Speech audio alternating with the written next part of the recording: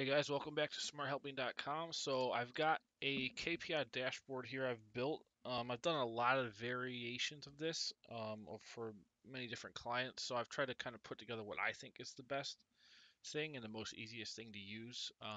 And it's actually going to give you a grade for each KPI on a scale of 1 to 10, and it's going to do automatic color coding based on, well, basically red is bad, yellow is average, and green is good.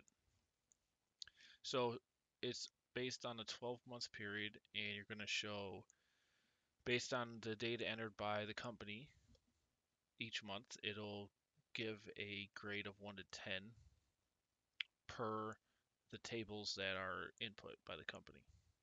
So you can, here's, I'm going to show you this fully filled out like this, and then I'll show you how it actually works. So the simple flow is you start on the KPI detail, and every month you're just going to fill in a value, whatever that might be for each of the KPIs. And what I've done is I've done KPIs for, I've tried to make it really broad for, any business obviously has revenue, uh, net income, expenses, different spends here, year-over-year revenue growth, net income growth. And then I've done some more specific like refunds, churn rate, subscriber growth, that's more for a SaaS business. Uh, New business activities, that could be a wide range of things. HR is pretty straightforward, hired and fired. And then some other metrics that are more related to software as a service or recurring revenue businesses. But you can add all kinds of things in here depending on what your business is, and build and just input the values based on what makes sense for your situation, and it will work. It's not too hard to customize. Now, if you need help, obviously I can go in, and this is basically the template, and I could change it around to have however many fields you want for each KPI category, add new categories, add different logic for what's good and bad, what the ranges are for each category on a monthly basis, and so on. So it's designed to be high level enough so anybody could come in here and at least use some of it and get some value.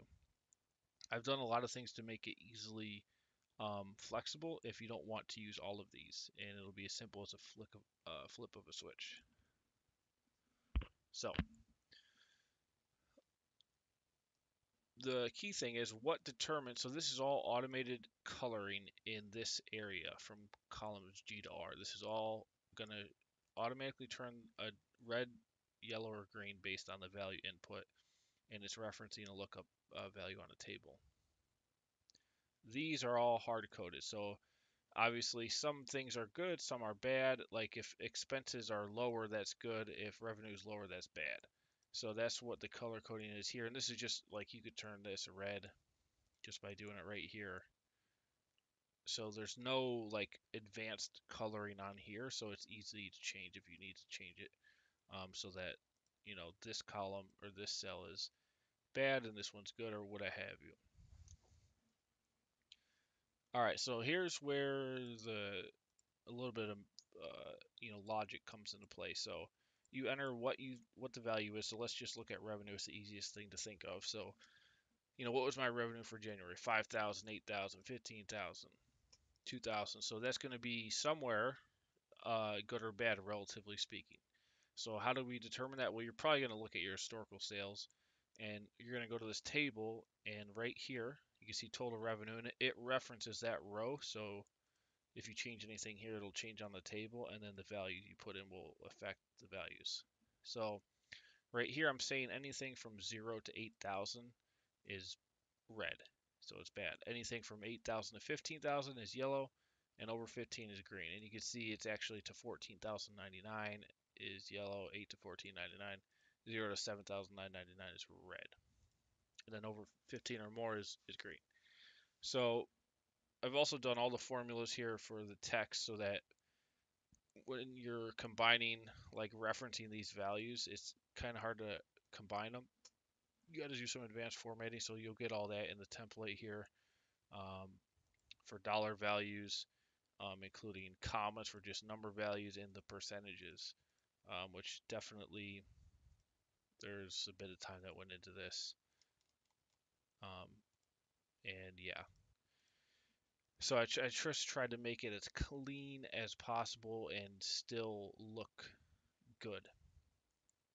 All right, so anyway, our revenue, let's say right now 5,000 is bad, so it's between below 8. But let's say for whatever your business, you change it to 0 to 4,000 and the month is good.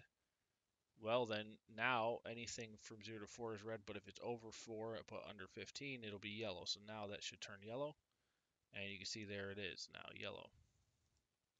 And it follows this here, so this is all automatic. This changes too.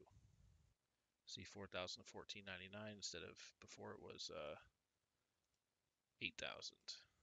So that all is automatic. All you're doing is changing values from G to H here and entering what red, yellow, and green mean here in your tables. And there's a table for every single KPI that's listed, and it goes in order all the way down to the last one. It's conversions. So that's the general idea. Percentages or number values work the same exact way. 0 to 7.5, 7.5 to 18. Um, Now the only thing is if a lower number is better, then you simply switch it. So you put green where the lower one is and red on the higher. Like obviously refunds, if you have a low number of refunds, that's good. So that's green. So I mean, I guess you guys probably get the general flow here. The other, so let's just clear this off because when you get this template, I'll give it to you fully cleared. So it'll come like this.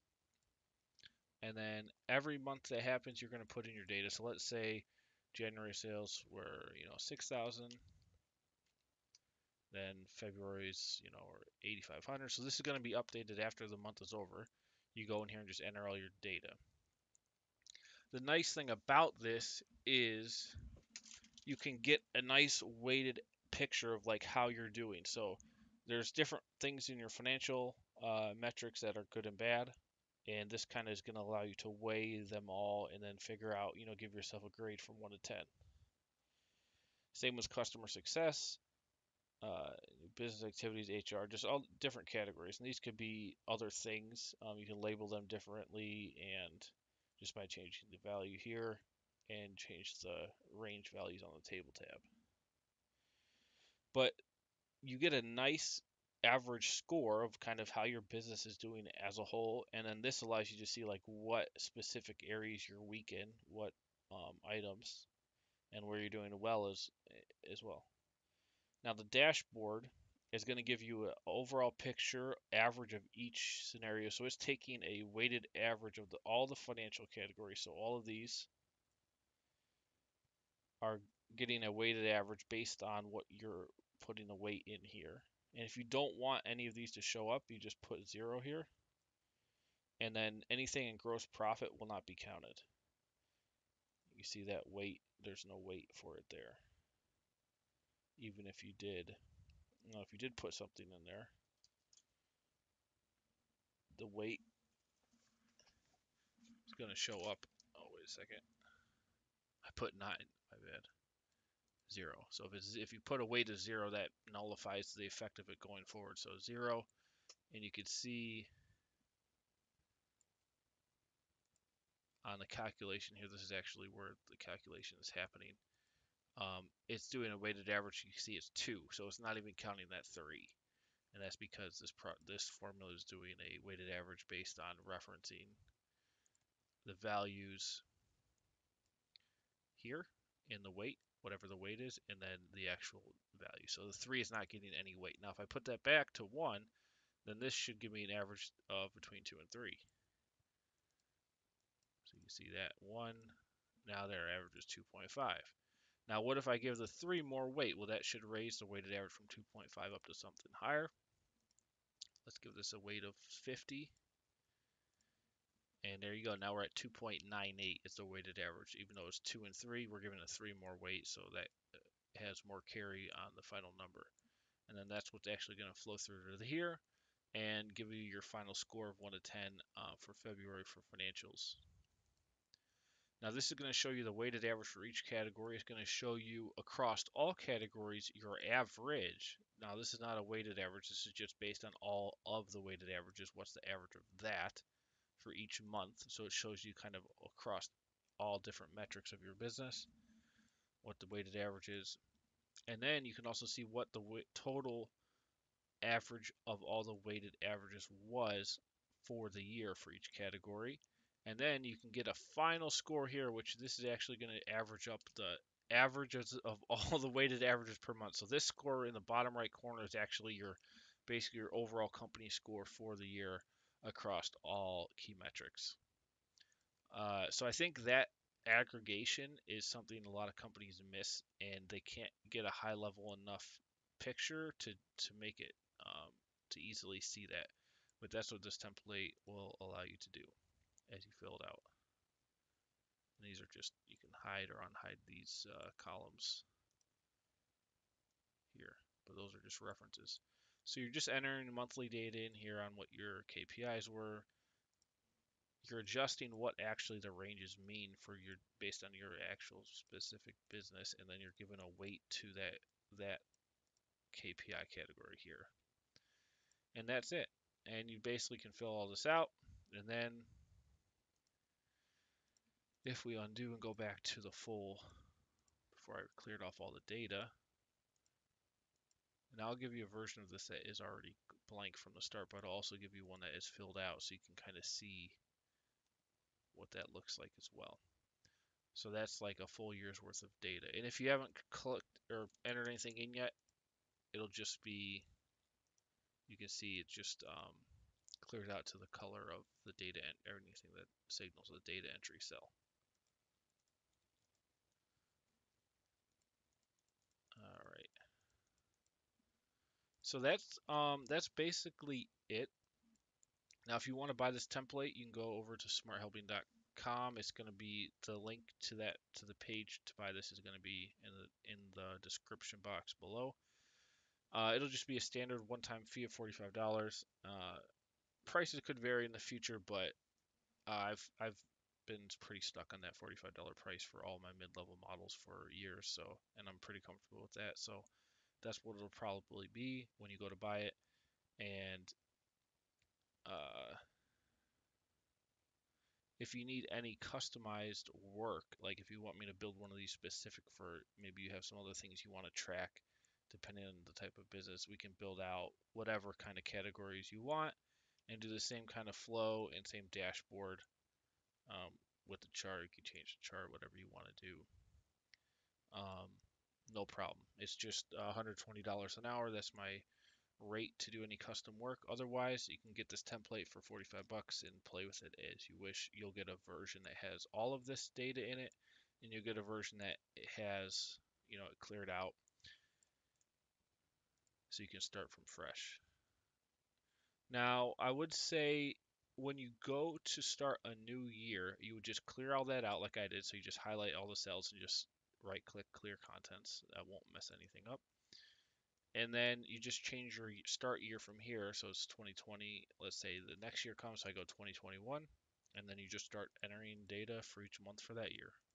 And you could save these different Excel files for each year if you want to compare them. Some of the metrics will reference the previous year, but that's going to be something you do manually off the sheet. So you figure out, what was your year-over-year revenue growth for January, uh, February, March. All right. Let me get the data back on here. Okay. All right. Well, that's all I got for you. Hopefully, this is going to be something that's super useful and is a new approach to your KPI dashboards, giving a weighted average grade to each category and rolling it up into total averages to actually give yourself a score on a monthly basis and annual basis with as much automation as makes sense. So it's really flexible. All right, that's all I got. I'll see you on the next one.